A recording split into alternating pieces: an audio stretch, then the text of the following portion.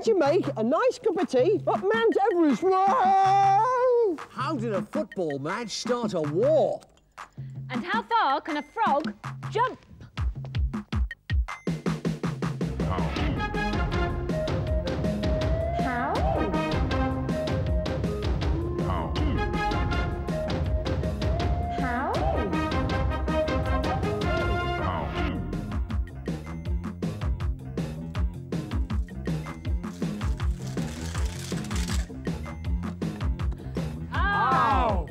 How can I make a ruler longer than it is? Carol, even you cannot make something longer than it is because that's as long as it's ever going to be. In my book, something as long as it is, it is. We are agreed then. All right, now here I have two balancing points. Yes. And the distance between them is longer than the ruler. Yeah. So if I can build a bridge with this ruler between these 2 points, I will have effectively made this ruler longer than it is. If you could do that. All right. I shall introduce another bottle here. The distance between these two is... Still longer than it is. Yes. Second ruler. Third ruler, the distance between here... Still longer. Still cannot be done. It still can't be done. Not without glue and string. Indeed, it can be done without the aid of anything else. You simply overlap the rulers like so, making a triangular structure. Place the ends on the ends of the lemonade bottles, and there you have your bridge. Making the ruler longer than it is. A clever little how, but with one basic weakness. A bridge is supposed to support things, heavy things. This bridge will. This is a very heavy tin of beans. It is a heavy tin of beans. It's very far heavy. too heavy for that little Even structure. though these rulers are extremely flexible and pliable, this bridge will take the weight of the beans. There we have it. That is how you make each ruler longer and very effective. And they are. How do you make a nice cup of tea up Mount Everest? You know how to make tea down here on the ground. It's easy. You boil up a kettle until your water's 100 degrees centigrade, add it to your tea bags or your tea, let it brew for a minute or two. When it is brewed, pour it out and enjoy a nice cup of tea. There you go, Fred, cup of tea for you. Thank you so much. And some cakes, Thank Carol. you. Cup of tea nice for you cake. as well. But you did say a cup of tea up Everest. I mean, it's the same thing, isn't it? Ah, not necessarily so, because making a cup of tea at Mount Everest is very difficult. Nearly halfway. I should be at the summit for tea time. Ah, the top of the world. I claim this mountain for how? Do you know what? I'm gasping for a cup of tea. Get your teas here. Boiling tea, absolutely delicious tea. How boiling convenient. hot. Would you like one, sir? I'd love a cup of tea, please, madam. Thank you very much indeed. My God.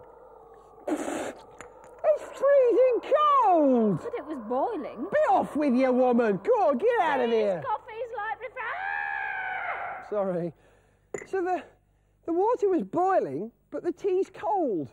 But why? Well, the answer is the air pressure up the top of Mount Everest. Now, incredible as it seems, we're not actually up at Mount Everest. Still in the house studio, where the air pressure is quite normal. But I can recreate the low air pressure up the top of Mount Everest using this equipment here, this bell jar. Now, in this flask, I've got some water. It's warm, not hot, just warm.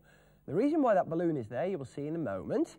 And that bit on the top there will be my tea automatic dispensing system. Now then, all I have to do is make an airtight seal here and start lowering the air pressure in the bell jar by pumping the air out.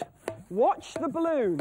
It expands because the air pressure inside the jar is getting lower and hopefully should tip that tea into the water in the flask, which is actually starting to boil. Now, how come it's boiling? Because you saw me put my finger in it just a second ago.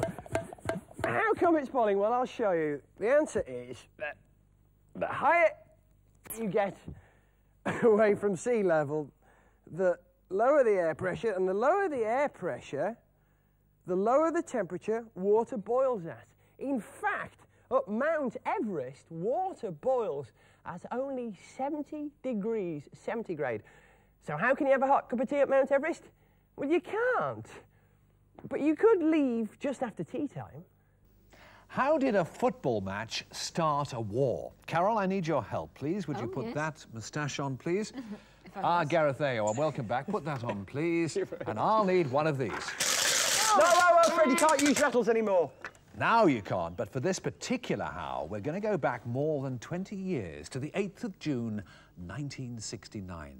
The place, Tegucigalpa, the capital of Honduras in South America. Honduras are playing their next-door neighbours and great rivals, El Salvador, in a qualifying match in the 1970 World Cup. For this demonstration, Carol, you are El Salvador, you are playing in blue. Gareth, you are Honduras, you are playing in white. But this match comes at a very tense time because there have been political problems between these two countries, border disputes and the like. Suddenly, a Honduran striker, Gareth, finds himself in front of the El Salvador goal and... Goal! Honduran wave. Hola! Honduras win it. Now we move on 1 week, this time to San Salvador, the capital of El Salvador. It's the return match. Again, it's goalless, it's very tense, when suddenly, Carol, one of the El Salvador strikers, finds himself in front of the Honduras goal and... Goal! OK, El Salvador wave. So the two teams are level. They have to go to Mexico City, the capital of Mexico, a couple of weeks later for the deciding game. Very, very tense, tremendous tension. It's 2-2 after 90 minutes. We're in extra time. And... Oh, yes! Goal! El Salvador win it. We're in Mexico City. Mexican wave, Gareth. Mexican wave, right, here we go. Yeah. But the tension was all too much because just a few days later, war broke out between these two great rivals. It only lasted for 3 days. There were thousands of casualties. Most of the Honduran Air Force was wiped out, and they called it the Football War. Who won the war? Well, El Salvador won the war, but they didn't win the World Cup because in the first round proper, these were their results. Here we go. Mexico 2, El Salvador 0. The Soviet Union 2, El Salvador 0. Belgium 3, El Salvador 0. So they never won the World Cup, and they never scored a goal. But that's how a football match started a war. Now, how far can a frog jump? Well, on average, a frog can jump 12 times the length of his body. So if a frog was this long, that frog could jump all the way up to my shoulder, which is impressive. But what about champion frogs? Well, here I have a champion frog, the American bullfrog. Freddie, the champion American bullfrog. Absolutely. Who held the world record until he was beaten by our friend here, the South African sharp-nosed frog. Jones the jump. Jones the jump. But how far could they jump?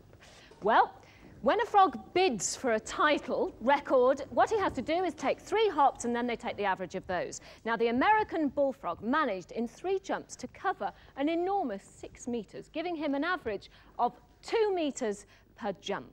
But what about the South African sharp-nosed frog? Well, he went much, much further. He covered a fantastic 10 metres, which gave him an average of 3 1/3 metres per hop. And if a kangaroo had the same jumping power of a frog, that means he would be able to jump in 1 bound the complete length of the Wembley football pitch. So how do frogs manage to do that? Well, I thought to explain, I'd just bring out a couple of devices from the Vorderman Corporation. And frogs manage to do it because they use the enormously powerful muscles they have in their back legs. And here you can see the frog with the back legs and an elastic band to show how they store energy. And what they do is they push their back legs onto the ground, storing up this energy, a bit like compressing a spring. And then in 1 bound, they release it and jump these enormous lengths. And so that is how a frog can jump. And how far can he jump? Well, 12 times the length of his body on average. But a champion can go up to 60 times the length of his body. That's how. How did one man help us all to read? Well, until the early 15th century, books were handwritten, beautiful, ornate designs like this, which actually took a long time to do and made books very, very expensive. There had been experiments in printing books rather than handwriting them. In fact, early on, the first letter on a page, this ornate letter, was sometimes carved backwards into wood, and then you print it up like this. Good. It worked, kind of, except that the ink would rot the wood and you'd have to throw away your type. No good. So along came a chap called Johannes Gutenberg. Clever fella. He decided not to work in wood, but he actually worked in clay. What he did was carve out the whole page in clay and then apply molten lead. I'm not using molten lead, obviously. Put the molten lead over the mould and eventually it would cool, harden, and then you could lift your type off the mould and hopefully you should have the words that you wanted printing. Now, the clever thing about this was you didn't have to think backwards. The molten lead did that for you. Then, what you did, hang on, I'll do this very carefully because I don't want to spill ink everywhere. Then what he did was apply ink like so. Take the page that you want to print onto, lay it over your type like this, and I should have recreated what Gutenberg did, and that is a sort of a printed page. Not very good there. Then what you'd have to do is go about carving out the next page that you wanted to print. Oh, that would take ages. Gutenberg got fed up of doing this and had a smart idea. Hang on a minute, he says. Now that I've printed the page I want, why don't I chop out the letters that I've used and reuse them to print up the words for the next page. For instance, the word Ben made up from beginning there. Gutenberg had invented movable type, letters that could be reused. He built a workshop and in 1455 Gutenberg published the very famous Gutenberg Bible, a beautiful piece of work. But how did he help us all to read? Well, in inventing movable type, Gutenberg reduced the cost of printing books. So instead of just being the wealthy people who could afford to read books, ordinary people like yourself, Fred, and Carol, and myself could buy books, and that's how we all learned how to read. Lovely. How can you whisk it away? Whisk what? Where? Whisk it away. Where? What do you mean? How can you whisk away a tablecloth, leaving behind, still in place, all the glasses, the cups, the plates? Fred, You Fred, could you never can't. do that. Never. No. Not yet I can't, but I know a man who can. Matt Ricardo, world champion whisker, show us how to whisk this tablecloth from beneath all this stuff and all this goodies on it without damaging anything. I'll certainly try, Fred. Tremendous concentration. Very tense moment here. Audience very quiet. Can he do it? Absolutely brilliant, sir. Well done. Thank you very much. How does it work? Well, it's an inertia thing, Fred. The cloth's very light, very thin. The objects are very heavy. If you pull it quick enough, they stay there. Obviously, if you're learning how to do this, you don't use your mum's best crockery. Not a good move. How would you start? Well, a small miniature version of the very same cloth, or even a handkerchief. A large handkerchief? And A very heavy object? non-breakable object. And you go at it. Tremendous A concentration. nice, quick, level. And there we are, you And see. natural. Dexterity is the name of the game. Thank you, good Perfect. sir. Anytime. Let's call in a couple of bumbling amateurs. You reckon we can There do you this? are. You're Start. very good with that can. Not bad. aren't you? Very Start in a small way, Carol. A very small. What, with this? Yeah. Go on, Carol. Nothing to it. Tablecloth well, level with the table. yeah. Hands level with the two Yeah. main objects, the two Yeah. cups. Keep it all straight. Okay. Go on, Carol. Concentration and a very quick whisk. Okay.